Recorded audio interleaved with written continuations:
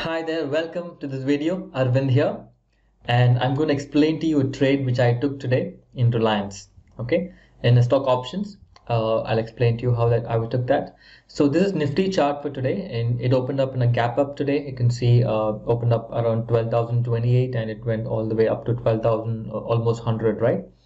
So it was a good jump. It was very stable, stagnant. It was moving sideways for some times, and then it gave a final push in the end, right? So Nifty was kind of flat. Like in RSI is pretty flat today, and even MACD lines converged here because of the gap up opening, and it remained stable. I'll show you the trade which I took today in Reliance and what kind of profit I was able to book, and few other trades which we also analyzed. I'll show you some of the trades. Okay, so Nifty, also Reliance had a gap up opening, right? It opened up around 1580, and it was going flat. And we had a market view that Reliance will be having a bullish trend. Okay, so we made an entry. I'll show you the orders today. You can see here, this was the order. I just took one trade today, and in Reliance at 10:03 I make an entry. Sorry, at 9:58 make an entry. So I take a 1600 call option. I buy 2500 quantity. You can see here at around 10 o'clock. It was moving sideways, and because the gap of opening, a lot of buying happening in the market, right? And RSI was pretty high and was expecting a breakout at resistance, but it actually went down after I entered, and it came down, and 1574, 1571 it was touching. I didn't exit, but somewhere here I was adding a little bit of quantity. You can see here at within 5 minutes, within 3 minutes, I added 500 quantity at 22.4, and I was waiting. So it was going on pretty sideways. You can see not much of activity here, but towards the last hour, right, last half an hour, there was a good push in the end. I was expecting a push to come a little earlier, and even if it didn't happen today, I would have actually been sure that it's going to happen the next day.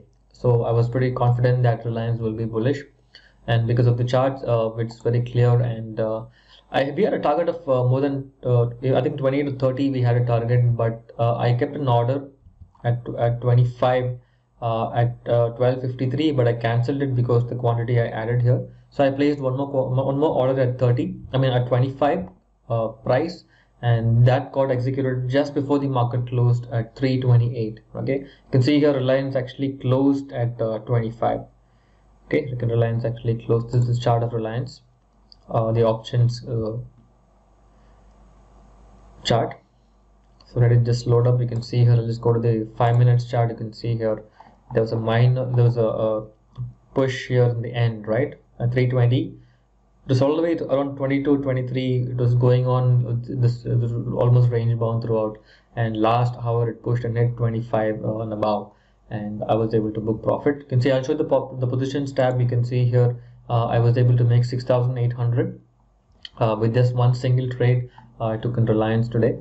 And we also had many other trading opportunities where we had very good returns. I'll show you that. But before that, the logic behind this trade is once you form the market view, it's very important to stick to it, because especially in stock options, once you expect a bullish or a bearish trend to continue, you can also enter into a call or a put option accordingly, right, and wait for it, because since all stock options have monthly expiry, you have enough time for you to recover. It gives you good time to recover. So even if Reliance didn't touch 1855, even if it didn't touch that level, I would have been holding on to it. I still have 2 more weeks time for expiry, so there's very good time to recover, right? And the only thing you have to look at is the time decay factor when you're buying an option. Okay, but that's not going to affect much, because if you're going for index options, Nifty or Bank Nifty, you should be more worried about it, because especially on Wednesday and Thursday, very close to expiry, you'll have the theta value coming into play, right? The time decay will be much more there. Okay, but here it is, don't have to worry much. That's the beauty of stock options.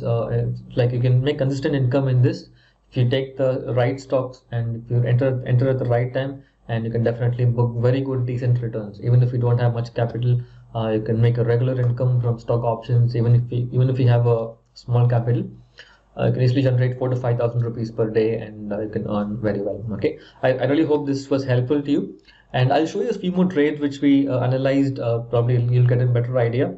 Okay, You can see some of the trades which we analyzed today. SBIN, in fact, we analyzed this yesterday. Both these Highbull Housing Finance, we touched 300 here. This was more than 10, expecting 9. And BEDL was a good call option at 145 strike price. I showed you the previous video also. It touched 7.5 target hit. And Tata Power, we took it about, I think, 2 days back at 52, and now it touched almost 54. We booked profit here. And Bank Nifty trade was good. In fact, Bank Nifty was crossing 32,000 today, and we took it at 10:40 in the morning. You can see that it touched 230, and it went ahead to cross 350 or 375. So very good call. And in this end, futures we took at 1,438. It touched target of 1,474. And Concor we took, I think, 2 days back at 558. It touched target of 574. And Motherson we entered at 134 and had a target of 143. And in fact, we made one more entry today at around 140 level. So it's good for delivery trade, looking good. And this was the target which we set for Highbull Housing Finance, again 309. This is a separate one. This is separate. This futures, and this was in the cash market.